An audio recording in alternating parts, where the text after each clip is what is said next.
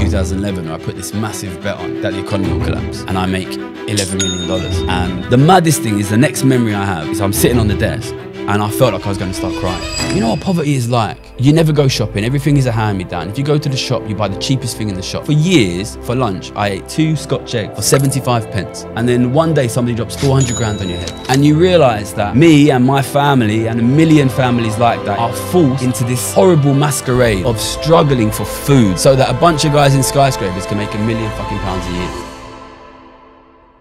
Okay, before we get into the episode, I have one huge favor, which is please subscribe to the channel.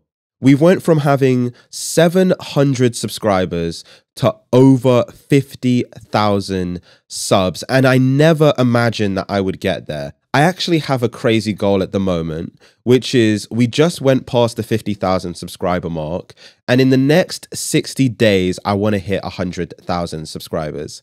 It will really help us scale the channel, improve the production, and every little part of what we do. And so I will need your help to satisfy that goal. Please just take a second to subscribe to the channel. It helps us immeasurably. And thank you for watching. Now on to the episode. You came from humble beginnings, but by the age of 25, you were a millionaire. And, you know, we'll get into that, but I wanted to start with a line in the book that just stood out to me. And you say, a lot of rich people expect poor people to be stupid. Yeah.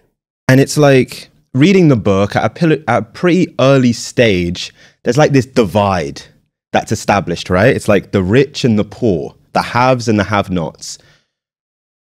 And so I'm just curious that when you reflect kind of on your childhood and like those early formative moments, when was that first realization that that was even the case in society, that you had the rich and the poor, the haves and the have-nots? I think it comes in steps, really. So I grew up in East London, quite a poor area, like a little terraced street, like tiny little bedroom, sharing a bunk bed with my brother, train going through the back garden.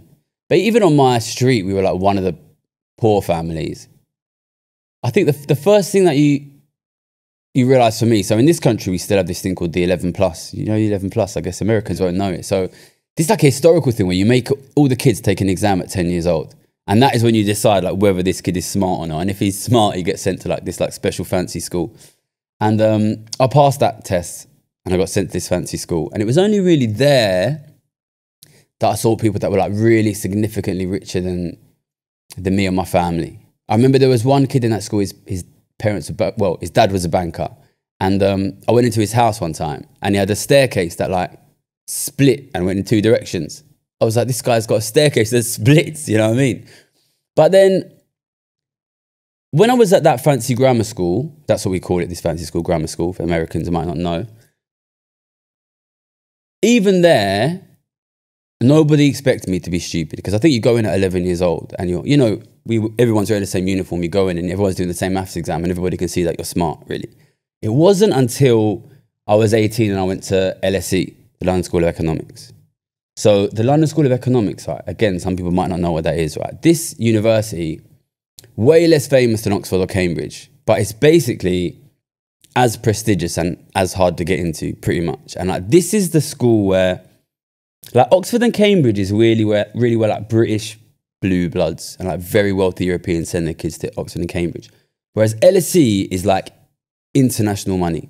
So it will be like Gaddafi, like the dictator of Libya, sent his kids there. And it's like that kind of thing. It's like very, very wealthy Indians, Pakistanis, loads and loads of Chinese, Russians, Middle Eastern people, like, people from poor African countries. Like there was a guy in my class whose dad owned basically the entire East African soap industry. So like you get there and what you see there is like, these guys are like crazy rich. Like they're properly rich. Their dads are like super, super rich. And it was actually from that guy whose dad owned the East African soap industry. He's called Sagamalde, who, to be honest, it was the same, right? These guys were really, really rich now. And I think kind of the story of the book and the story of my life is you keep going at upper level and being like, damn, these guys are rich. And then you go like up another level and be like, damn, these guys are like really, really rich. But I was at LSE and still I knew I was poor, But I was doing maths and economics there, and I always back myself if we're studying maths, right? And first year uni, to be honest, I found it quite easy. I got like quite good grades. I come in second year, suddenly everybody knew who I was. Like people would like come up to me, like these really like fancy like Europeans with fantastic hair. Would be like, oh, hey, do you want to study together? And I'd be like, who is this person, you know? And I asked this guy, Sagamalde, this Kenyan boy, Kenyan Indian, his dad owned all of these factories. Why does everybody know who I am? And he goes, oh, because of your grades. And this guy, Saga, actually, he was number 1 in first year maths department. So like better grades than mine. I said to him, well, why does everybody know your grades are better than mine? And he just said to me, like, calm as you like, yeah, of course. But nobody expected that from you. And that was the first time I really realized it, because up until that point, yeah, I was poor, but I was smart. And it was only, I think what you have here once you get to that level is these kinds of people, and I don't all want to say they're bad people. This guy, Sagamalde, lovely guy, still a really good friend of mine, right? Really nice guy. You meet him, you will love him. He'll show you around the soap factories. You'll have a great time. But these guys just do not interact with people from poor background. Once you get to that level, you know, all they know is their cleaners and their nannies. You know what I mean? Like so they reach a point where they can genuinely believe that poor people are dumb, basically. You know, it's so interesting in the book because, especially that moment when you go to LSE, because it's like you're in a new world. It's like your first entrance into this new world. And before we get to that, I want to talk about something that you mentioned very early in your answer when you said that you grew up in quite a poor area, but even within that, even on your street, you were one of the poorer families. And so I'm just curious, like, how did that look in your life? Like, if you almost wanted to take people behind the curtain and give them that true sense of like, what was almost the day of the life of Gary in that time, you growing up? Yeah, that's a good question, actually, because I know you grew up in London as well, and I don't know too much what your childhood was like, but even when you're poor and you're surrounded by poor people, there's still this difference, right? So I grew up in a place called Ilford. It's like a bit further out in East London, so it's not like your classic like Cockney East End. Very, very migrant area. When I was a kid, still now massively South Asian, so we're talking about British Indians, British Pakistanis, mostly that's what I grew up with. And little terraced street, being between the high street and the railway. You know, kids are out playing football on the street. There was a recycling centre at the end where we just like play football, get told off, get sent in. I think the differences were really, everybody lived in the same kind of tiny house. But like, I had a friend, he's in the book, he's called Harry Samby. And in his house, it was just him and his mum. But in my house, it was me and my mum and my dad and my brother and my sister. So even though it's the same house, we are way poorer than them, right? Because we have 5 people in the house and they got 2 people in the house. And it's like crowded in. And everything's sort of, it's one of them things, you know, people will be watching from different backgrounds, but it's like if something breaks, it don't get fixed. You know what I mean? And you come into the house, and to be honest, it was only really like years later. My parents only left that house a couple of years ago. I would go back in as an adult and I'd be like, this house is kind of bust up. You know what I mean? Like, it hasn't been redecorated since the 70s. You know what I mean? You can see, but as a kid, you don't really realize it. But one thing I remember was when I went to this grammar school, a good friend of mine came round and he was like, what's happening to your house? And I was like, what do you mean? He was like, dude, your house is shaking. And I was like, what? And he's like, your house is shaking. I was like, and then I realized, like, the trains go right past the back of the house, right? And like, genuinely, realistically, when the train goes past, the house shakes. But if you've been living with that since you was a baby, you don't even realize your house is shaking, right? But what is this? It's little things like you go to your friend's house, you're in primary school, you go to your friend's house and like, she's got her own bedroom and it's like big and it's like, she's got like, it's like decorated for like what she is, which is like a young girl, you know what I mean? It's got like Barbie posters and stuff like this. And you realize like some people have their houses, like their rooms decorated for them, you know what I mean? And then my parents are Mormons. So when I grew up, I was going to church and you really saw that inequality there, because I remember like the bishop of the local church was like an American investment banker. He worked for Deutsche Bank. And you went to this guy's house and just like the space. But then also what you also saw at church, I don't want to pretend I was the poorest guy in London because I wasn't. I think I saw like families growing up in small council flats, you know what I mean, worse off than mine. So I think you see it bouncing. You know, you turn 16 and your mates all get cars. I remember one thing I really remember is when we all turned 16 and like my friends' parents, so I grew up in this very like British Indian community, and for most of these families, education was so important. And they'd all be like, for every A star you get, we'll give you like £500 or something. And then when they would all get cars based on their grades. And you know, my grades were the best in the school, you know what I mean? But we hit 16, everybody gets a car. And I remember these two girls talking, they were like, oh my God, have you seen Raj's new car? He must be doing really well for himself. And I remember thinking, we're 16. What do you think Raj is doing? You know? And you know, I was working a paper round, and as soon as I could get like a Sunday job, I got a Sunday job, whereas everyone else was focusing on their exams. But I think as a kid, and I don't know how you found it growing up in London, I didn't ever really stop and be like, this is unfair, this is unfair. I was just like, well, I have to make it for myself. I have to make it for myself. What's my way out? What's my way out? And obviously, being in London, being in East London, we had the financial district, like not far away. We saw there's like so in London, there's two financial districts. You'll know, but I guess some of the listeners won't know. There's the old one, which is the city in the centre, and there's this new like skyscraper district in East London, in what used to be one of the poorest parts of London. All these skyscrapers went up, and we saw them go up when we was about 8 or 9. And for me, you know, one of the opening scenes of the book is me sort of playing football in the street, looking at these skyscrapers and being like, that's my way out. That's my way out. So I didn't really think about inequality. I just thought about what's the plan, basically. You know, actually, just on that point, there's this quote from the book. You say, I remembered sitting with Jamie, a childhood friend, on top of the multi-story car park in the nighttime, watching the new skyscrapers go up around us in our city, and telling him that I was going to be somebody someday, promising him that I would do that. He'd laugh at me, but he knew that I would, and so did I. What gave you so much certainty? You know, I went to a regular school and I was always like the smart kid in the class, right? Then you pass this fancy exam and you go to like the smart boys school. It was a boys only school that I went to. And you kind of think like, now we're going to be with all the smart kids, you know? But then I went there and yeah, I don't want to boast or nothing, but I was still quite effortlessly like the smartest kid in that school. And then you get a little bit of jealousy, because it's a funny one, because now everybody's gone to that school. They're all the smart kid in their primary school. And now you come in here and, you know, some of these guys are not that smart, and I'm beating basically everyone. And I was that kind of kid in school, that annoying kid that like sits at the back of the class, like making like smart aleck jokes and like still coming first in all the exams. And I wasn't even really studying. And people would be like, we know you study, we know you're studying. I was thinking it was kind of like a little game I was playing. But then you come to my house, there weren't no desk in my house. You know what I mean? Like I wasn't studying. I was out on the streets like every not doing nothing, you know, when I just playing football, you know what I mean?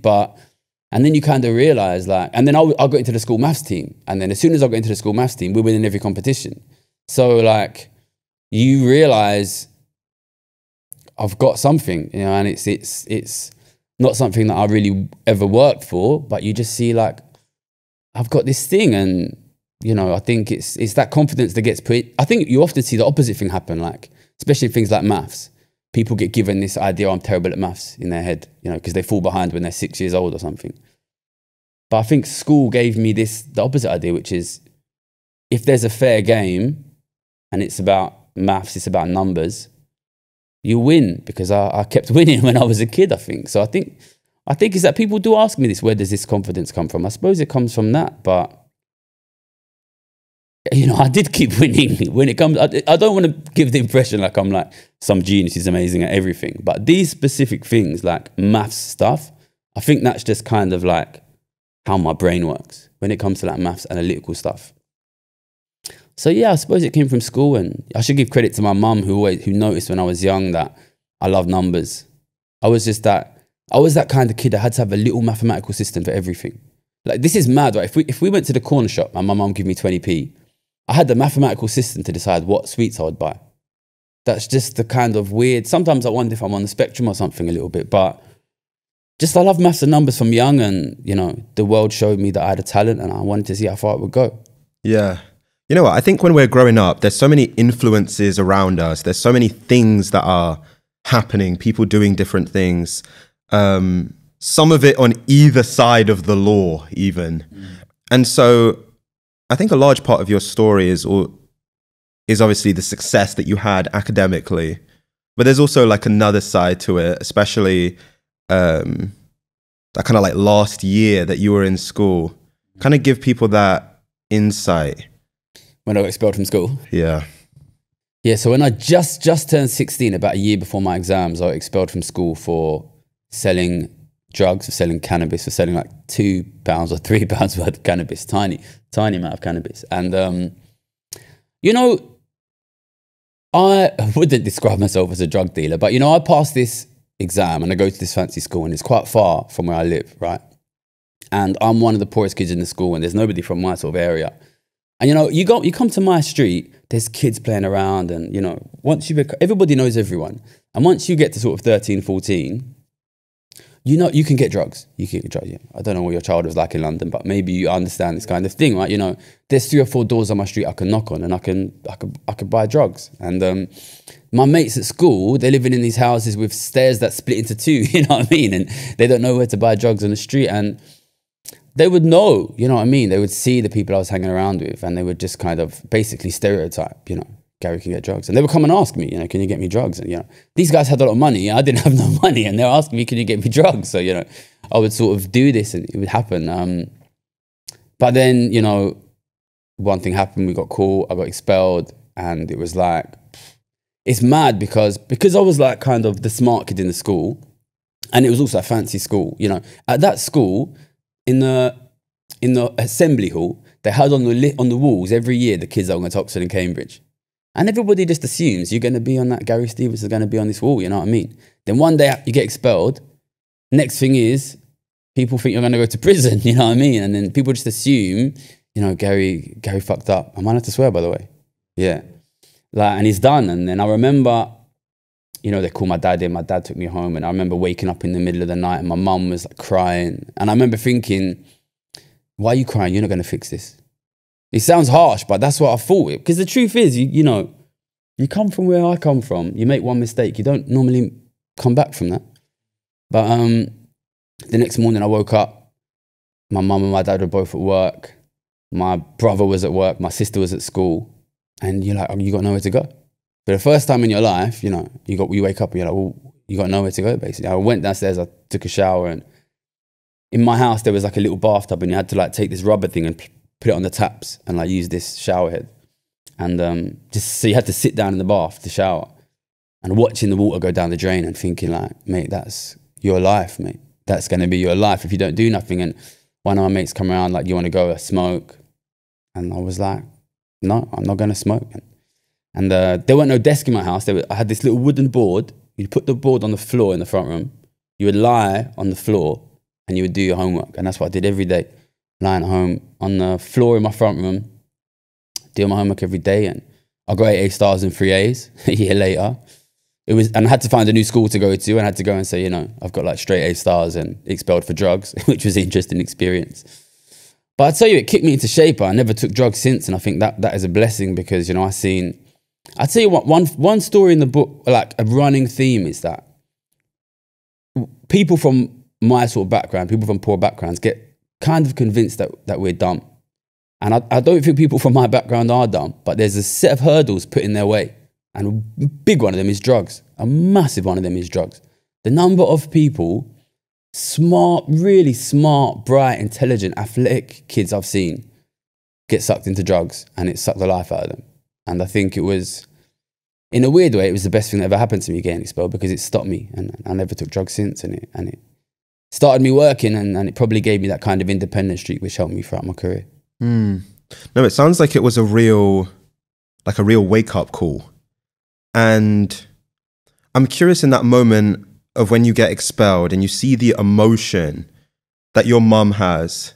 And I'm sure even in your own internal narrative, it's like, you're this kid with so much promise. The academics is coming easy. Things are coming easily to you. And you even have this confidence. It's not just the promise. It's also the confidence of like, I'm going to be something. And the moment you get expelled, is there a sense that I just like blew it all? I think, honestly, I was just turned 16, but I think like I still think then I was like, no, I'm gonna hold this. I'm gonna hold this together. I can manage this. I can hold this together. I said, I've been doing this book, Tom. People, obviously, you read the book, you get this sense of confidence, and I don't know where it come from. If it come from my family, if it come from my mum. I always believed myself. I always back. Obviously, you know, now I'm not going to get to go to school, and maybe that'll be a problem. But yeah, I didn't think it would stop me. Obviously, you know, there's some elements of luck, like, you know, that was dealt with in-house in the school, which means they never called the police. You know, if the police got called, I could have got a criminal record, which I think would have been crazy to give 16-year-old kids criminal records and they can't get jobs. That didn't happen to me. But I don't know why you see throughout the book, you see this. I come into new spaces and I always back myself. Like, I think I can do it. I think I can do it. I don't know where the confidence came from, but it was hard. The hardest thing was being separated from my friends, you know what I mean? And having to be like, you know, 16 is young. And it's a lot, obviously. Now your mum thinks you're a drug dealer. You know, that's like something to carry. But I don't know, I think I had that kind of vibe from young. And I think it was good and it was bad. I had this idea, like, I carry it on my shoulders, I'm going to do it. And I think the book kind of shows you the good and the bad side of that, which is, on the one hand, you can achieve a lot of things if you're willing to take a lot of responsibility yourself. But it had, over the long run, as I kept taking on more and more on my shoulders, it had big negative impacts on my mental health, which the book shows as well. Yeah. You know, it's so much to deal with. And I think one of the things that's most difficult as a kid is that feeling of like disappointing your parents. Like when your mom or your dad, they're not even angry, they're just like disappointed. I feel like that's so hard to deal with. Yeah, I don't know. You got brothers and sisters? Yeah. How many? I have quite a few. I have 2 brothers, 3 sisters. Oh, and what number are you? I'm the second. Okay. Second so oldest. I'm the second of 3.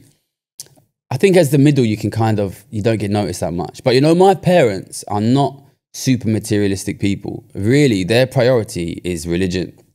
That's their big thing. And I was never, you know, I started to become quite doubtful of Mormonism when I was quite young, probably like as young as maybe 9 or 10. And I was kind of on my way out for a while and I stopped going when I was 15. And so my parents were already disappointed with me before I got expelled from school, really. It's funny in a way because you might think like the reason this kid wants so hard to be successful is because his parents want him to be successful. But actually, my parents are not super materialistic people. So that really come from the community around me. You know, I grew up in this very, very British Indian, British Pakistani community. And there is a very strong ethic in that community. Like, we're here to make money, to move up. But I thought I had a talent. You know, there's a parable in the Bible, the parable of the talents. Do you know? I don't know if you were raised religious. So it's this idea like this: the master goes out and he gives these coins to his servants, and the coins are called talents. And he comes back, and some of them have like invested in growing the money, and one of them is just like buried is in the ground. And he like really is like, you shouldn't bury your talents in the ground. He's like, if you have a talent, you have a responsibility to use it. And like, I know most people from my background never get the opportunity to go to LSE, to go to Oxford, to be a trader in the city. But I did, and that's not because I'm better than other people. Like, I had this talent from a young age, and I felt like I had a responsibility to myself and to other people to just see how far it could take me. You know what I mean? So it wasn't really for my parents. Whether they're still disappointed, I don't know. They definitely would like me to go to church more, that's for sure. You know what? I have this, I was speaking about this with someone recently, which is, I feel like as humans, we're motivated really by 2 things when you boil it down. It's inspiration and then desperation. And so when you even explain the parable of talents, that's like the inspiration, right? It's the wanting to maximize what I was given, my potential, my gifts. However, and I think it's actually, psychologists will say this, a much more powerful motivator is running away from the pain. 100. There was fear. There was definitely fear of being poor. And, you know, my parents, they grew up in an age where, you know, neither of my parents went to university. My mum only worked for a few years. My dad worked sort of on like average or less than average pay. So my dad worked for the post office for 35 years. And on that, they was able to raise a family. Okay, we was poor, but you know, there was food on the table. You know what I mean? The rent got paid, the mortgage got paid.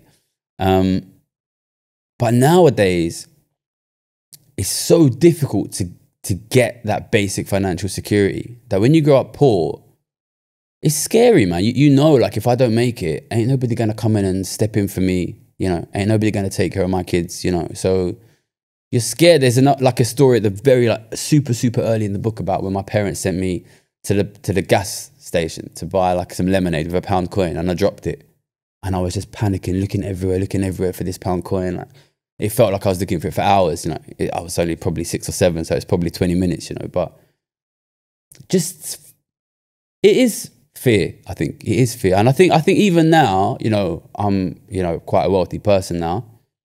I think even now there is still inside me that little boy that is scared of being poor and knows that if I don't pull myself up, ain't nobody going to pull me up.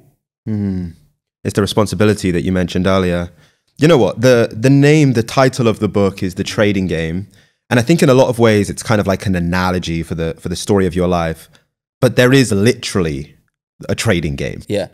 And that's kind of your entry into the banking world and trading and all of this stuff. Break that down for people, the trading game. Okay, quick break. I think something that's so important to me with this show is that I want to do things differently.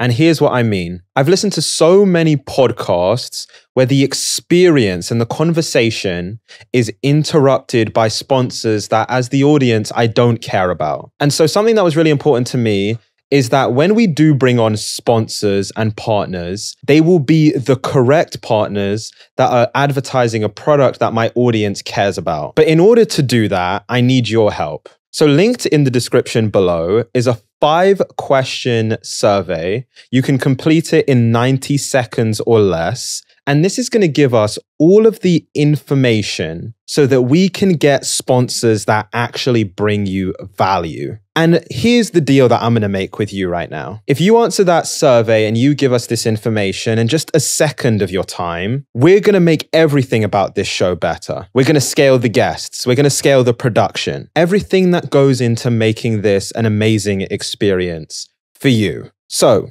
you answer the survey, we're going to take this to an even higher level. We're going to keep offering you more and more value. And so go to the link in the description. Help me help you. Now back to the show. All right, so there's the question of how do you get the job? And there's this kind of quite naive, simplistic idea that to get a good job, you work really hard at school and you get good grades. And that's basically not true. So like I didn't work that hard, but I got very good grades and I got into LSE, which is this very fancy university. And I kind of just thought, study hard, you're going to get a good job. But what actually happens is, and anybody who's been to like an elite university will relate to this, you come in second year, everybody goes totally mental. And like all they care about is applying for internships at banks. And people at LSE, people start coming in to university wearing suits just for no reason, because they're kind of like, you know, become what you want to be. And they start talking entirely in like 3-letter acronyms, you know, CDSs, CDOs, MBSs, M&A, IBD, all this. And you're like, and they're applying for like 35 investment banks, right? And it's really stressful. Like, I don't know who tells them to do this stuff, but like, probably it's their families, right? They come in and they're doing this. And you don't have your grades at this point. So even if you've been studying well, like you can't be like, look, here's my grades. So what you're applying on is CV and cover letter. And what that means is you're basically applying on extracurriculars, which means that at the end of the day, these jobs are going to be distributed based on how good you are at clarinet. You know what I mean? Because all of these guys have been being trained from young, like to like this guy's like head of the Junior United Nations in his high school, you know. This guy's like founded a charity that drives dirt bikes through the Sahara Desert for some reason, you know. This guy's played the oboe at the Royal Albert Hall. And like, I was trying to become a grime MC when I was a teenager, and I had a job fluffing pillows at DFS Sofa Shop in Beckton, you know. And you're like, man, like, once again, I didn't really be like, this is unfair. It was just like, what's the plan? What's the plan? This is like, as a kid, my life was surrounded by unfairness. I never really questioned the unfairness. It's sort of like, all right, where's the chink that I can get through? You know, the chink in the armor.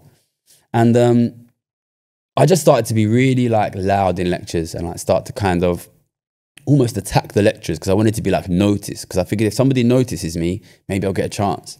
And basically it worked, right? This guy in the library This guy came up to me. I was studying in the library.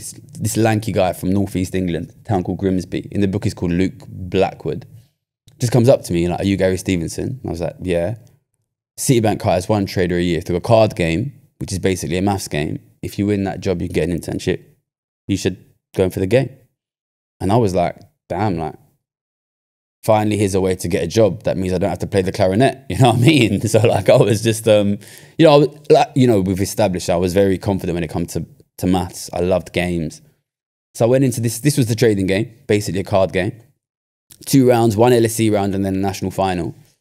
This guy taught me the rules of the game. I walked into the LSE round and there's like a little, this is kind of the start of like a thing that goes through my career where I kind of become successful, not so much by understanding the game, but by understanding the mindset of the people playing the game. And I knew that LSE economists would take a very mathematical approach to the game. And I knew that there would be flaws in that, basically. I took advantage of that. So I won that. I got to the final. Then I won, well, whether I won the final is questionable, but I got put through to the internship, man.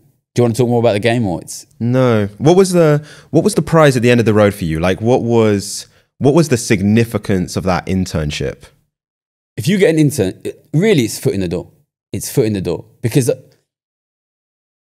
I was confident if I got my foot in the door, I'd get in.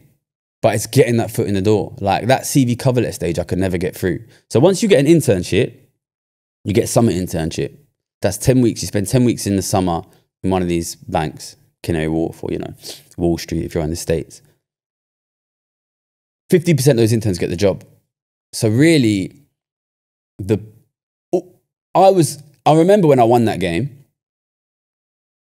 I went out with my mates. I got absolutely like blind drunk. I remember just running through this park my mates just live in London Bridge, South London, and just screaming at my mates, I'm going to be a millionaire. I'm going to be it. Because I knew, well, I was so confident, and I guess in hindsight I was right, if I got my foot in the door. The thing is, you've got to understand, right? By then I got to LSE. You might think LSE is full of smart kids. LSE is full of rich kids. And a lot of them are not that smart. So by the time you get there and you realize that, damn, this is the competition, if I can get in, I can beat these guys. The only problem is getting in. So that game was the most important thing, because the hardest thing for kids like me is not beating those guys, it's being allowed to compete. And that was my foot in the door. Being allowed to compete. You know what? I'm curious if you have, do you have a chip on your shoulder? And here's the reason why I ask. So I had a similar experience so I grew up in London, but my mum has lived in America since I was young, since I was like 10 years old. And so when I'd go over to visit her in Christmas holidays, summer holidays, she lives close, about an hour away from Princeton University, like one of the Ivy Leagues. And so I always had this dream of going to like a Harvard, Yale, Princeton. And as I remember going to one of their open days, I was like 15, and they basically only spoke about extracurriculars, which made it seem like it was kind of more of an equal playing field, but it wasn't. Because the people that were getting in, you would hear these stories and they're starting charities and they're playing instruments on a world-class level, or they're like junior Olympics. And you're thinking to yourself, how would I ever do that? And similar to you, I had this mindset of, I'm just going to figure it out. I'm just going to figure out how to get what I want. And that wasn't going to an Ivy League. But I remember at the time, and even now, there was a slight chip on my shoulder. And the reason why is it felt like there was this other world that I was almost barred access to. But it was like you were barred access in a way that it wasn't clear that you were barred access. It was just like the wall was so high. It was like, you're never going to be able to get in. Yeah. And I remember feeling that like fuck that. That chip on my shoulder. Did you have the same thing? I think I remember being really when I was a teenager and I was at that grammar school and everyone else was just getting money so much easier than me. When I saw these things, when I was at LSE, I think when I was at high school, I could see like, we're the same, but the game is not fair. These guys have more than me. But then when I went to LSE, these guys are kind of like weirdly otherworldly. They're like, their lives are so bizarre that you kind of stop comparing yourself. And at LSE, it's so obvious that these guys are so much dumber than me and so much better off than me that it becomes almost comedic. You can't even be upset anymore. You just like the whole thing is like revealed to be kind of like a sham. But the thing is that most of them were nice guys as well. So it was, I've definitely been accused of having a chip on my shoulder. There's definitely people that say that I do. Maybe I do to some extent. Obviously, like, you know, the work that I do now, like I talk a lot about inequality. I think it's easy for me now because I was allowed to compete and because I won. And, you know, we'll go on and talk about it, but I went on to become Citibank's top trader in the world and I made a lot of money. So I think if I hadn't have had that, probably I would have more of a chip on my shoulder because you're sitting there and you're looking at it. You're looking at these guys with everything you don't have. And you know that you deserve it just as much as they do, you know. I think there's, you know, when you're like 14, 15, 16, 17. Well, for me, when I was those ages, there was a powerlessness, which is there's an inequality and I am the victim of this. I'm the one on the wrong side of this, although I wasn't the poorest person. And it's unfair. It's unfair. But obviously now I'm a rich person and I can sit back and be like, it's unfair, but, you know, I don't have to feel it emotionally. But I think, you know, I see friends of mine who are smart, who didn't get the opportunities that I had. And I think, you know, we spoke just now about the opportunity to compete. Now I've had the opportunity to compete. I feel like I've kind of resolved these feelings. But we still live in a world where the vast majority of people never get that. So I can understand why people will feel that anger. And I think I do have it in me to a degree, but, you know, I'm getting older now, so you can't stay angry your whole life. Yeah, it mellows out. You know what? You spoke about being the top trader at Citibank, and I want to get into that experience and what happened at Citibank. And it's interesting because I remember even my first job in New York and like just walking into the office as like a complete novice, very idealistic in a number of ways, has no idea how anything works. And so I'm curious, can you just speak to those early moments of you working at Citibank and kind of some of the cast of characters and stories that were happening at that time? So this is really the meat of the book. Like you get onto the trading floor and these guys that I met. But I remember the first time I walk onto the trading floor. So some people never have been on trading floor, right? First of all, it's massive, massive, massive. Citibank London trading floor is enormous. You walk in, huge room, and there's all of these rows of people sitting with these massive walls of monitors. So they'll have like maybe like 10, 12 monitors in front of them that sort of go up in this big sort of like a wall of monitors, and everyone has that bam, bam, bam. So there's everyone kind of being these monitors like wrapping around them, and it's impressive. You see, like it's kind of like they can definitely afford a lot of monitors. You know what I mean? And they're all there just in these long rows, very, very male space, like very like probably less male now, but you know, 70, 80% male. And then on the trading desks, you know, I never worked with a woman, like teams of 10, 11. When I first walked onto the trading floor, it was quite quiet because I came in at like 7:30 in the morning. But then during the day, loud, noisy, lots of people shouting, lots of swearing. But I got taken around to my little desk, and the desk that I ended up working on, it's called the STIRT desk, which stands for short-term interest rate trading. I first interned there March 2007.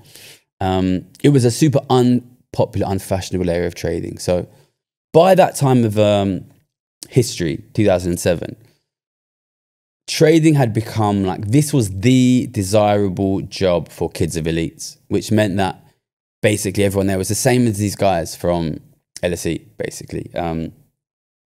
Kids of very wealthy families from all over the world, you know what I mean? Obviously, there are some British people there. I was working for Citibank, American Bank, so lots of Americans. But, you know, polished, expensive suits, expensive haircuts, these kinds of guys. But the desk I was on around in the sort of back corner, this unfashionable desk, because it was so unfashionable, it hadn't attracted a lot of younger traders. It was like older guys. They had like British regional accents. There was a guy there from Liverpool. There was a guy there from Australia. There was a guy there from Norwich. And they looked a bit sort of rough and ready, to be honest. And you know, you get introduced to all the team, lots of big guys, massive, like sort of bulky guys who look like they've been well fed, you know. And there's this kind of hazing thing where they don't give you a seat and they don't give you a desk and they don't give you any work. They're just like, these are the guys, and then they just leave you alone. And it's kind of your job to kind of like make friends somehow, and they're kind of like trying to like test you out, like and I just poked around to guys like, hey, you know, do you want me to like buy your coffee? One thing that's quite funny, I think it's like a really nice like dramatic opportunity in writing the book, is because I won the job in a card game. I hadn't done this thing that most like LSE or Oxford or Harvard or Princeton students will have done, which is they kind of memorize the language and the culture of the trading floor before they go on. So then when they go on, they're kind of dressed like a trader and they're talking like a trader, even though they don't know what they're doing. Whereas I come in the clothes I used to fluff pillows in at a sofa store, you know what I mean? And I did the same stuff I did at the sofa store, which is ask the senior guys, like, you know, do you want me to get you lunch? Do you want me to get you coffee? And it's nice because you can kind of learn it as I learn it from these guys. And the guys that I work with are just crazy. So really, there's a guy in the book, he's called Rupert, who I describe as looking like he was dropped off unexpectedly at boarding school, 8 years old, and not picked up till he was 21, which I later found out was not far from the truth. And this guy was totally insane. Totally like, kind of like a British American psycho type. And he used to love taking me out drinking. He used to call me Gary the Geezer, like I was his little Artful Dodger Cockney sidekick. And he took me out too late one night and he got me too drunk. And I come in to work like after like an hour's sleep, threw up in the bathroom and got sent home. And the next day, the boss told him, Gary said that it was your fault. The boss said that to him. And I was just thinking, I heard the boss say that to him and I was just thinking, don't look at him because he's going to be furious. And I was just, there was an empty seat to my left and then there was this guy, Rupert. I was just trying not to look at him. And then I start hearing in the background, at first, like quite gently, like a gentle, like a gentle growl, like, and I was just thinking, don't look at him. And the growl gets louder and louder, like, and I just thinking, don't look at him. And then I hear this bang, and he's under the desk. There are these doors because behind there's all the computers. He's kicked the doors. They've banged against the metal brackets, and I think I thought, fucking, I might be in danger here. I turn around to look at him, and he was arched over to me like this, and he was like growling like a wolf, and like gnashing his teeth like at me like that on the trading floor in front of everybody. And I just stared at the guy for like 20 seconds. I couldn't believe it. I couldn't believe, you know, these guys are paid $1 million a year. And, you know, they weren't all as mad as him. But I think that does give you a little bit of a taste of what these guys were like. I worked with a bunch of crazy guys. One guy who would insist that whenever he got drunk, his taxi driver let him stop at the Bank of England on the way home so that he could piss on the Bank of England from the alleyway behind it. Yeah, a bunch of just crazy. It was amazing to write these guys. Crazy, but not. One thing I really wanted to do was I didn't want to show them like comedy Wolf of Wall Street villains. I really wanted to get under the skin. Like there was one time this guy Rupert, he took me for a walk down like Canary Wharf through the skyscrapers, and he just like basically destroyed the career of another trader on the desk just because he could, basically. And I thought that guy was one of my mates, kind of. He's called Spengler in the book. And I thought he might apologize to me. But instead, as we're walking, he just goes to me, Gary, I've got a problem. And I'm like, all right. But I'm wondering what he's going to say. He says, when I meet someone, I have to know straight away whether they're better than me or whether they're worse than me. And I'm thinking like, I was like 22, you know, it's quite a heavy conversation. He says to me, and if they're better than me, I hate them. I hate them for being better than me. But if they're worse than me, I despise them. And it's even worse because I despise them. And it was this really kind of, it's weird here because this guy, you can see he's obviously fucked up. And on some level, he knows it. And he doesn't want to be that way. You know what I mean? And he's trying to speak to me like he's in his mid-30s and I'm just a kid, really. I'm 22. And I wanted to show you the kind of like, the tortured insides of these guys. You know what I mean? To be honest, I can't really watch Wolf of Wall Street and stuff like that, you know, because there's another character in my book, Harry Samby, who is a mate of mine who grew up on my street, lived with his mum. I think I mentioned him at the beginning of the interview. And his mum passed away when he was 17. And he didn't really have nowhere to go. So basically me and the guys on the desk, we get him a job in the city. And he moves in with me, you know. And I kind of become like his like surrogate dad. You know, he's like 18 and I'm like 23 or whatever, 22. And this guy got sucked into the party lifestyle of the city, drugs, alcohol, women, clubs. And it messed him up so bad. It messed him up so, and he was young. This guy's 18, 19. So for me, I can't watch Wolf of Wall Street. I can't watch it because I've seen what the dark side of this industry does to people. And I went to LSE, which is kind of a finance school. And I studied with guys who've memorized every line of dialogue of Patrick Bateman, Christian Bale in American Psycho. And I don't want to show people a glamorous side of this industry because I see what it does to young men if you put stars in their eyes. So the cast of characters I worked, there's so many, you know, we could go on and on about the guys I worked with, but they were crazy, but they were real people and they became like family to me. And I've got a lot of love for these guys and I hope that comes through in the book. Yeah. Yeah, you know what? I just think back to when I was 22, 23, 24 years old. And it's your first kind of work experiences. It's the first time that you're doing all of these things. And you're in such an impressionable moment. You're so young and you're looking at these people and maybe they have certain achievements that you hope to emulate, you hope to create. They've achieved certain monetary milestones, or maybe it's where they live, the people that they know, the access, the power that they have. And so in the same way that you kind of saw the darker side of the city, of this lifestyle where you're earning a lot of money and you have influence, was there ever like a pull? Did you ever feel, it's one thing seeing it in a friend, but was there ever moments where you kind of started to get drawn into that? 100%. I remember this guy, Rupert, when I think just after I interned, he goes to me, "Can you paint a flat?" And I was like, "Yeah, probably." He goes, "Can you paint my flat?"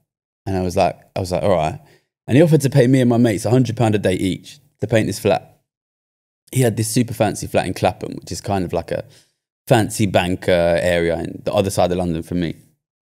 And he had this massive 3-floor flat. It didn't have no wall, didn't have no doors. It only had rotating walls.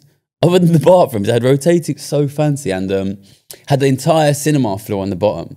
And obviously you see that, and you know, I would have been 20. I might have just been 21 at that time. And you know, I'm bringing my mates from the street, you know, in overalls to come in and paint the flat. Definitely affects you. And I remember he bought all of these like tins of white paint to paint his flat, and he like showed us, you know, here's your like rollers, here is your stuff, go paint the flat. And then he left. Me and my mates from the street with all these tins of white paint. My mate turns around to me and said, "But it's already white."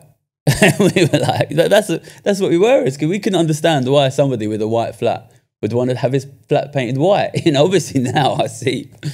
But yeah, you see it and you want it. But I think, so I didn't really go in detail in this in the book, but when I was still 21, when I was still studying, just before my final exams, I hadn't even started full time, this guy Rupert took me to LA and Las Vegas for like a kind of VIP trip. And we went to LA and we went to like Jay-Z's after party.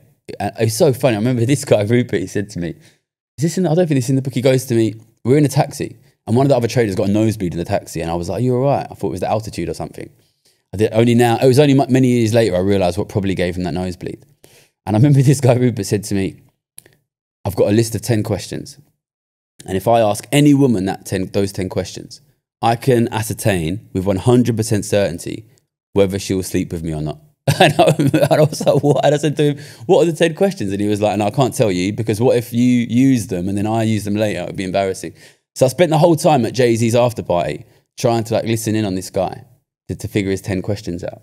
And I overheard him talking to some girl in like a bikini next to the pool, saying to her, "What's your Chinese zodiac sign?" I'm a tiger. That's what he said to me. I'm guessing that's question number one. Funny thing is, I'm also a tiger. And I turn around to him and goes, oh my God, I was quite drunk by then. I said, oh my God, I'm also a tiger. You must be exactly 12 years older than me. And he looked at me like he wanted to kill me. But this guy took me to Las Vegas after that. And then we were in like these VIP nightclubs. And I don't know if you've been to Vegas. You live in the States. There's a lot of, people pay a lot of money for these VIP tables. And okay, listen, I'm not going to judge people on what they like. For me personally, I think it's a bit weird. You're on this VIP table and like there's these guys that are like paid to like bring girls to you, like human fishing rods, just bringing girls in. And it's like, these guys in their mid-30s, I was 21, right? So these are girls that look just like the girls I went to university with, you know what I mean? And it just, I think from very early on, I realized that I wanted the money, but I wasn't really very interested in the lifestyle and the party side of things. Like, it's just, I don't want to pay girls to hang out with me, you know what I mean? I don't mind hanging out with girls, but I'd rather they hang out with me because they want to, you know what I mean? Yeah. You know what? I'm interested, even just listening to you speak. Was there ever a feeling that you felt sorely out of place? I know a lot of people have that that imposter syndrome, that they don't belong somewhere, causes like a loss of confidence. Was that ever the case for you? I mean, I was obviously from a very different social background, but I think what happened is very quickly was I fell in love with, or alternatively you could say became obsessed by, the trading. I became obsessed with the trading. And there's a degree to which I still today am obsessed with trading, and I loved it. This big game played by wealthy men all over the world, and the winner takes the spoils. Like, I loved it. I became, again, I think it's that maths brain part of me. I just became the trading. So at first I was kind of going around with these posh boys, and I was quite different. But there was another guy on the desk who in the book is called Billy, from Liverpool, very working class background, didn't go to university, amazing trader. In 2008, Lehman crisis, I started working in June 2008. My specific desk starts making tons of money. And I'm just like, I want to know how to make money. I want to know how to make money. And I start making money and I get my first bonus. And I thought it was going to be £100,000. And it's £400,000, which at the time would have been close to $700,000. And I've become obsessed with trading. So really, rather than feeling like I don't fit in, I stopped caring about the social side of it. And I used to cycle into work. So I'd cycle in basically dressed like this, and then I'd get changed on the desk. And then I started to get in early, and I would trade a little bit on the desk before I got changed, before other people got in. And then before long, I completely stopped. I forgot to get changed. This thing happens, I'm so obsessed with trading that I'm basically trading dressed like this in a hoodie on the trading floor. And nothing else matters. So I'm not even thinking, do I fit in or not? It's just like I became kind of locked in to the machine. And then you get, after that first bonus, which is the end of part 2 of the book, there's 5 parts of the book, you enter this real period of obsession. And I talk about my relationship with money, I talk about love, and I talk about fear, and I talk about obsession.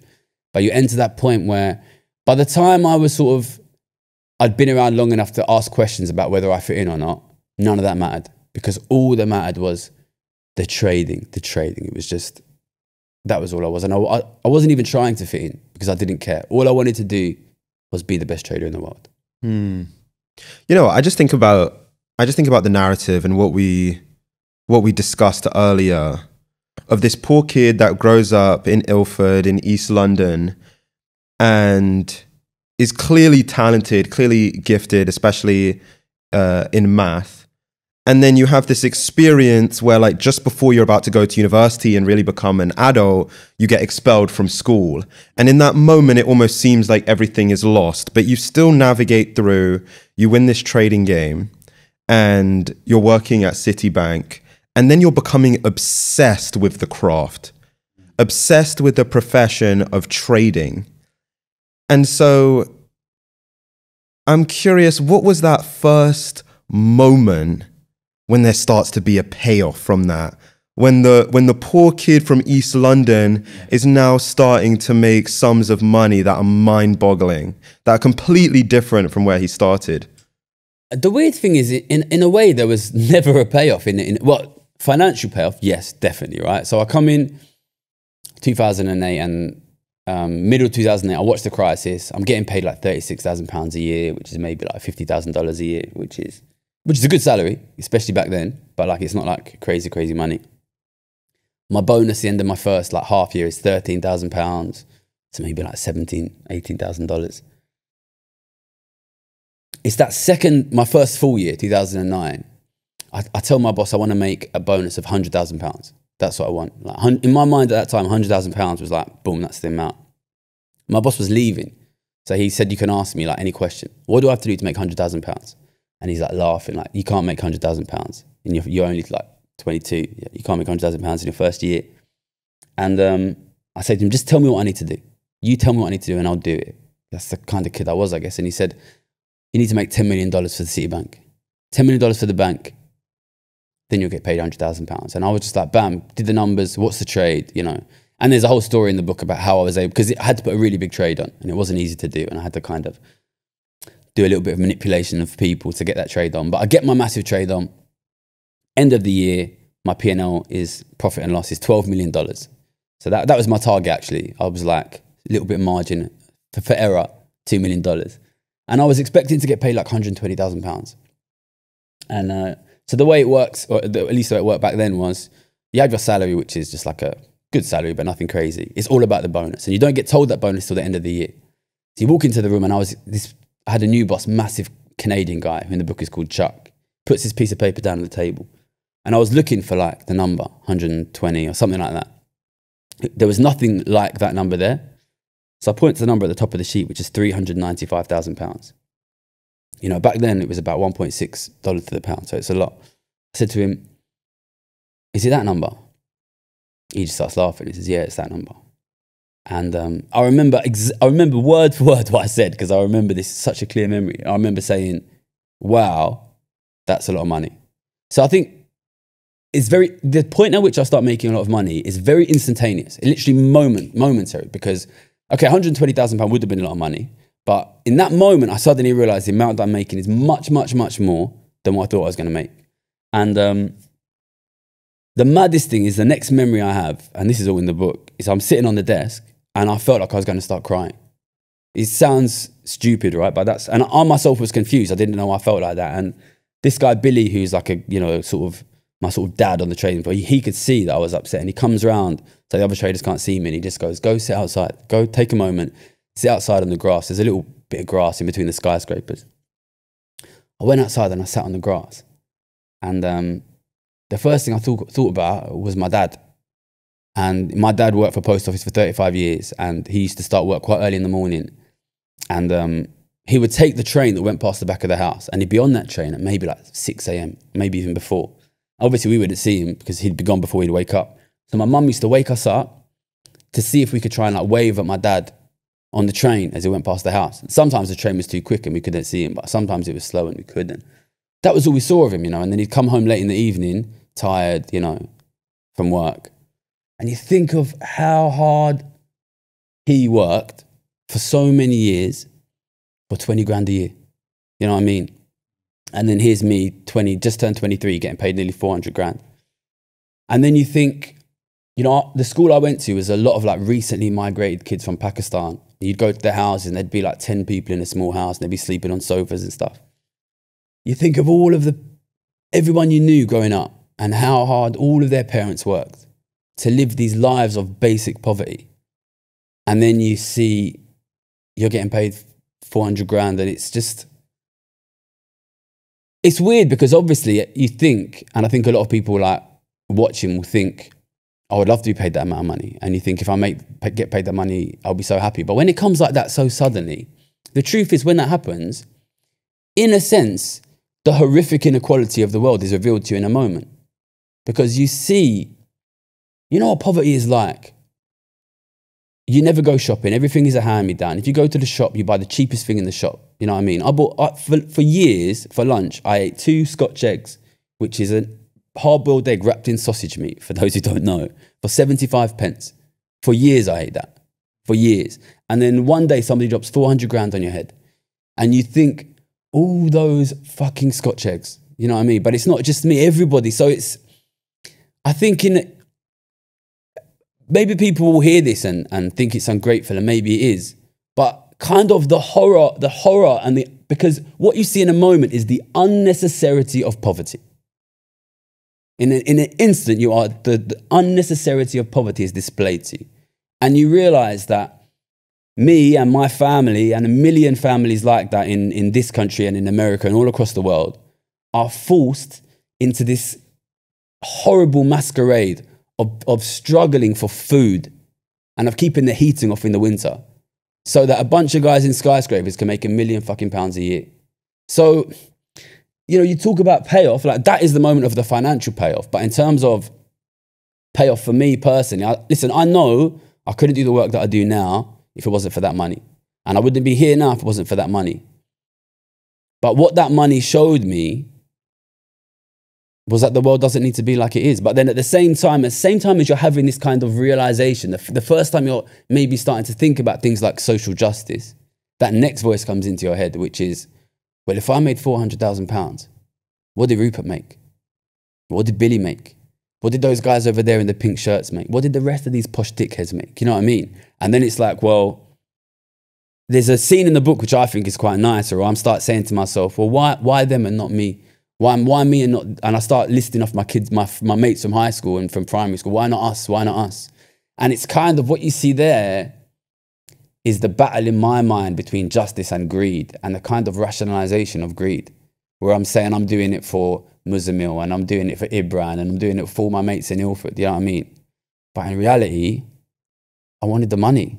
You know what I mean? And I think this is a battle which I think there's a degree to which anyone who ever comes from poverty and makes money has this battle in their heart somewhere, which is it right? And how much is it for me? And how much should I take? And how much should I give? And do I have responsibility to where I came from? And, you know, so these are battles which I still have with myself, and anyone who knows the work that I do now and sees my YouTube will see, I think wealthy people from any background have a responsibility to try and to deal with the world that they live in. But it's the moment I made that money started a real turmoil in myself, which continues to this day. And then you see through the rest of the book, I start making more and more money, and it never makes me happy, basically. And it's so where was the payoff? The financial payoff was beginning of 2010, when it started. I don't think the emotional payoff really started until the last few years when I started to do the work that I do now, which is about trying to make things better, I would say. I'm curious, you know, in that moment where you see that check and it's close to £400,000, and I'm just thinking about that in a dollar context, that's like over $600,000 at that point. I think if you want to bring it up to like what it actually means in this day and age, it's probably something like $1 million, realistically. Yeah. And I'm curious, you said you understood how unnecessary poverty is. And I'm just curious, how cognizant are you of that in that moment? And is there, you spoke of this turmoil, like the greed balanced with the, like this social mission, like this social justice mission. And I'm curious, is there a hint of, I just want to do this again, and I just want to do it again and again and again. And that greed side of things, just like there must be a moment of just satisfaction of like, I did it. It was too much. It was too much. It was too much. That amount of money was too much for me to understand. You know what I mean? Like it was like mind blowing. Was there a moment of I did it? The thing is, I knew immediately there's a battle basically. So this social justice stuff doesn't come from the head. It comes from the body for me. So like the head is saying what you're saying. This is great. This is good. This is what you worked for. This is what you deserved. And it's also saying, if you made 400, you can make 2 million. It's saying, keep going. You can make more. You can be the best. But there's something coming from the body saying this is wrong, saying that it shouldn't be like this. And I think in essence, from then on, the book is about this kind of battle. And what you see is, in my life, the head starts being like, trade better, trade better, trade better, trade better. And, you know, I got a good brain and it did well at it. Right? I did keep trading better and I did keep making more money. But I started to get physically sick. So it's kind of like there's like a battle inside my body between my brain, because I was never raised, I don't come from a political family. I was never raised like you have a responsibility to drag up your social class, to protect people from where you're from. I was raised like, you know, especially the cultures I grew up around, it was get rich or die trying, you know what I mean? But something in the body says that it's wrong. You know, I think it's that sort of clash. So I said to myself, yeah, this is great, you deserve it. And my brain said this is good, but the way that I felt was not good. And I knew that. And I couldn't tell anyone, and I knew, and I struggled to tell people. But it took me many, many years to really sort of pick through these emotions. And at the time, more than anything, I think I would say I was confused. I think that's probably the main thing that I felt. I'm curious, from the vantage point you're at now, like what is the resolution? That feeling in the body, what do you think that is? Is it guilt? I think that was shock. I don't, there's a lot of debate about whether I do what I do because I feel guilty or not online. You can find a lot of it. Personally, I don't think I'm motivated by guilt. You know, as we go on throughout my career, I start to bet very aggressively that the economy will collapse. And there's, I think, quite like a poignant moment in 2011 where I put this massive bet on that the economy will collapse. And then there is the Fukushima earthquake and nuclear disaster. And I make $11 million on the back of that. And 20,000 people die. You know what I mean? And there's a question of like, should you feel guilty? You know what I mean? Because on the one hand, I made a lot of money from people dying. On the other hand, I definitely didn't cause the Fukushima earthquake. You know what I mean? And I think sometimes when we look at society and the problems in society, there's a really strong tendency to point fingers and lay blame and say like, who is at fault for this and who is wrong? And, to witch hunt. And, I see this happen to bankers all the time. And, I work with a lot of bankers who are very unpleasant, but I also work with a lot of really nice guys. And I honestly think we don't get anywhere as a society by dragging people out and setting fire to people and saying, you are the bad guys. I'm not interested in that anymore. What I'm interested in now is fixing the problem. And that's the work that I do. And to be honest, I don't think that's motivated by guilt. I come from a poor background, right? And I see what's happening to ordinary living standards of ordinary families in my country, in the States. That's people like my mum. It's people like me. And my honest belief is that if we don't do anything about rapidly growing inequality, that will get worse and worse and worse. And I don't want that to happen. So for me, if you walk down the street and you see someone's house is on fire, what do? You knock on the windows, you call the fire brigade, you knock on the door, you scream and say, get out of the house. For me, it's not about guilt. It's about trying to stop a disaster. I think for me, that is the motivation now. But obviously, when that money started to come in and I'm 23, 24, 25, I was a very young man and, nobody was explaining these things to me. It took me a long time to figure it out. Yeah. Yeah. So you leave, and you even said it earlier, the best trader at Citibank, and the poor kid from Ilford builds this wealth and then leaves the job. Like leaves it all behind for this mission. And you spoke about inequality just now, and you said that you see it as like a disaster. I'm curious why that is. What for people that don't know, why is the levels of inequality that we're seeing in the UK, that we're seeing in the US, why is it so dangerous? I think there's a few different ways inequality can happen. And, so you remember Tony Blair, the Prime Minister, when we were growing up. Yeah. He famously said he's like intensely relaxed about inequality. And he doesn't mind the rich getting richer as long as the poor are not getting poorer. And to be honest, I wouldn't necessarily be against that, but there's a couple of different ways inequality can grow. One is you have this booming economy and the rich take most of the gains. And maybe a little bit trickles down to the rest. And living standards improve a little bit for the poor and a lot for the rich. And I guess that's a good thing, You do have risks about these guys corrupting politics or whatever. But if everybody's living standards are improving, that's better. The inequality that I discovered was in the aftermath of 2008, which was in a period where For 15 years, economists continually predicted and continue to predict economic recovery, which didn't happen. And I made millions of pounds betting on that economic recovery not happening. And the reason I did that was because I saw huge amounts of money being poured in by governments and central banks.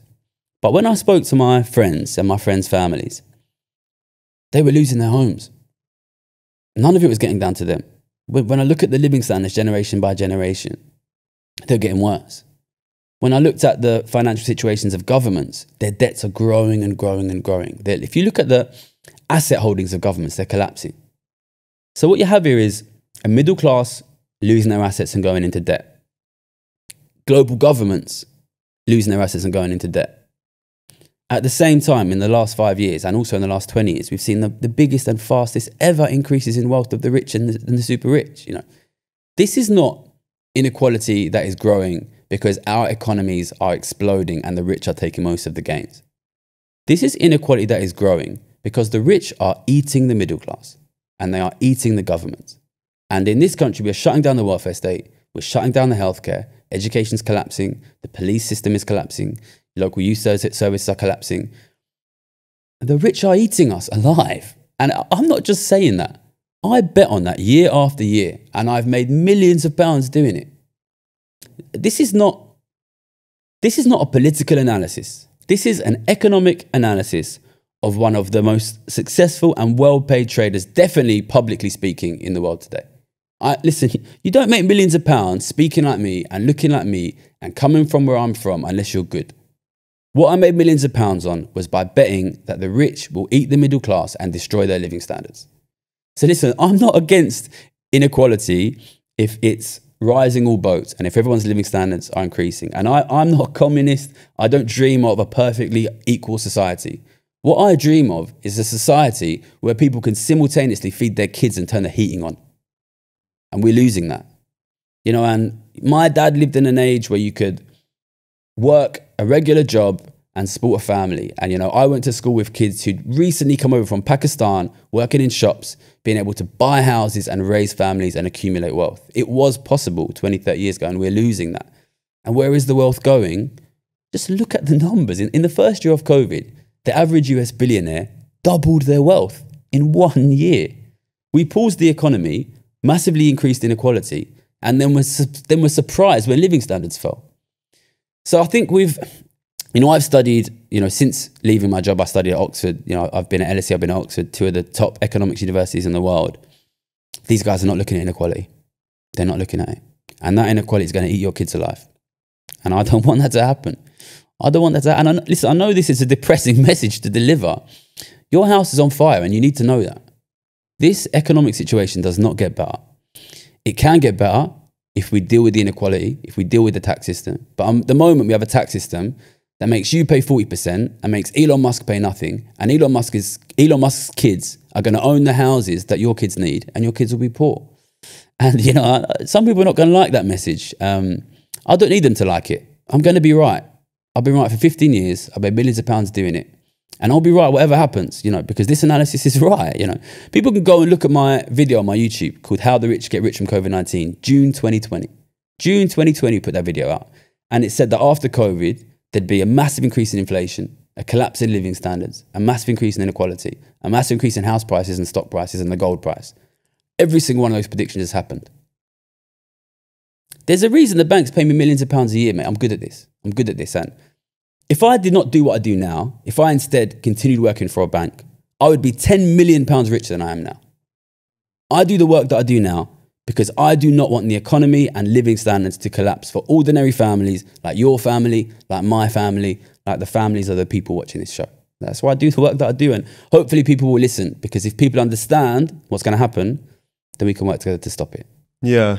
You know what? You say the rich are eating the middle class. And, I really want to put it into perspective for people, because I think so often we hear almost like headlines or lines like that. And we hear it, but we don't truly understand what it means. And so when you say that the rich are eating the middle class, how, at a high level, I'm sure there's so many different reasons and how it happens, but at a high level, how does something like that even take place?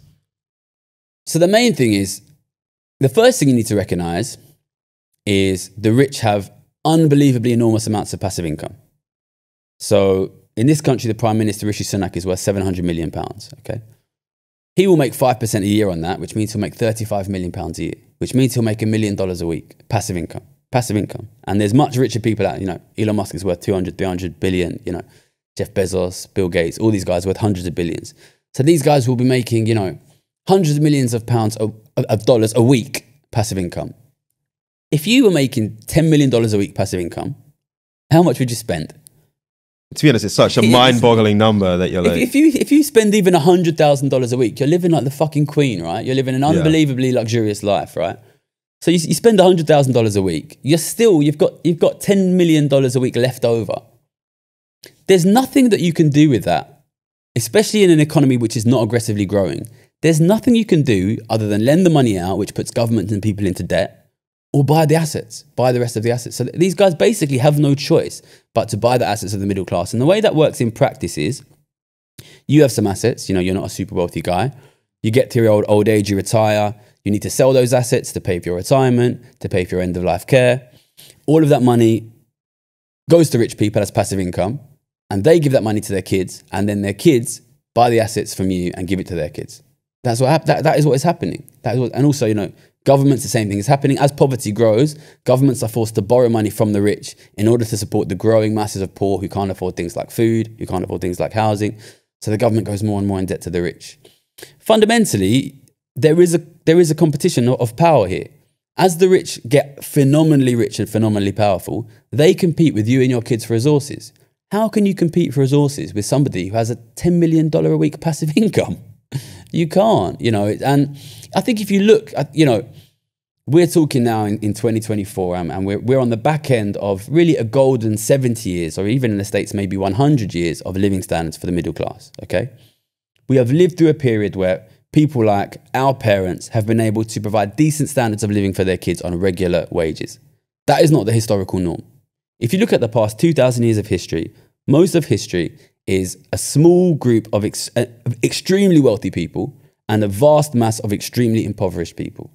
And that is because you get dynamics like what is happening now. When you have very, very powerful people, they can use that power to buy the assets of less powerful groups, which at the moment is the middle class and the government. The only reason we didn't have that is because for 100 years, we taxed very rich people at extremely high rates. And that prevented them from accumulating the rest of the assets. If you look at human history is the powerful use their power to dispossess the weak, and you tend towards extremely high levels of inequality. That is obviously where we're going. And, I know the people watching, we mainly in the States, we'll have some people here in Britain. These are countries that have strong middle classes. This is not normal. Go to India, go to Nigeria, go to South Africa, go to Brazil. You will see countries where most people have nothing. And this is what happens when you allow the rich to eat the middle class. How do the poor defend themselves from the rich? How does the middle class defend themselves from the rich? How do you defend yourself? How do you defend your assets from somebody who has a passive income of $10 million a week? There's no way to do it other than the tax system. And in my heart, I'm not a high tax guy. And I want to make clear, I'm not saying we want to tax more doctors, lawyers, teachers, heaven forbid, even bankers, maybe not even YouTubers, right? This is about families who have wealth of $100 million, $1 billion. These guys, you can't compete with them. They will get your stuff. The only way to protect yourself from them is the tax system. I think we need to start viewing these guys as what they are, which is an invading army taking all the assets, That's what it is, They're rich, you're poor, they have a huge passive income. It comes from you. They will use that to buy your assets.